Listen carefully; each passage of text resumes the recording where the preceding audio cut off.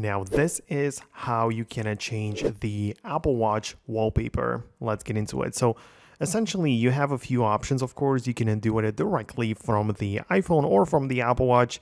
It's pretty much the same thing, but what I want you to do is to hold down on your watch face like that so you can activate the edit mode.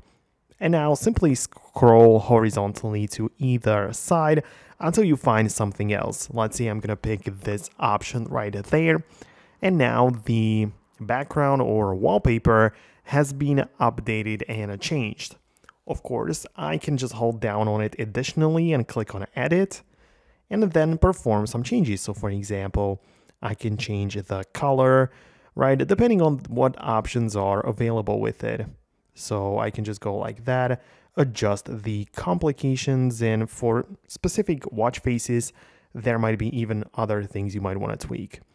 However, if you cannot find much as you scroll through it, just go all the way like this to the end, just until you find the plus icon.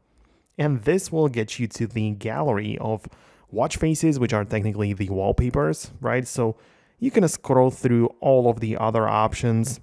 Essentially, so many things to pick, right? You can go with the Mickey Mouse, Memoji, some modular, motion, like time lapses. So many other options you can pick are all gonna be available right here. So just scroll through the options until you find something that you like, tap on add, and you're gonna be able to customize it according to your preference, right? So it is up to you, of course, to pick the design that you want.